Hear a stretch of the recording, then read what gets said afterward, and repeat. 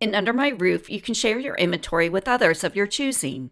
In order to share your inventory or accept a shared inventory from someone else, you must be signed into iCloud with your Apple ID, have iCloud Drive enabled, and have Sync with iCloud enabled in Under My Roof. If someone else is sharing their inventory with you and you either have not installed Under My Roof or have it installed but have never launched it, Under My Roof will enable syncing automatically when you accept the share invitation.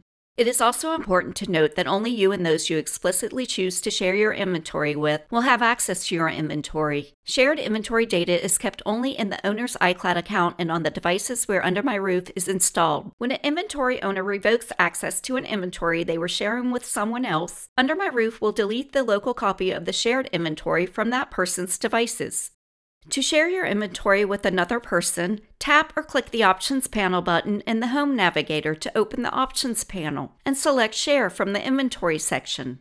Use the Permissions option on the Mac or select Share options on the iPhone and iPad to choose whether or not the person you are sharing with has permission to make changes to your inventory.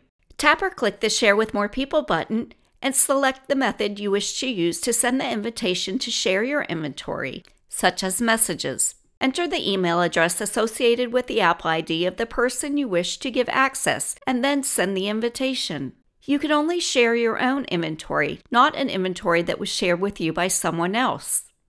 Before someone can access an inventory you've shared with them, they must first accept your share invitation.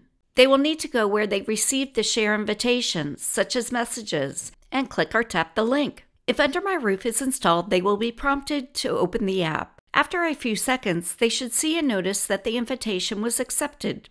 Under My Roof will then begin downloading the shared inventory from iCloud.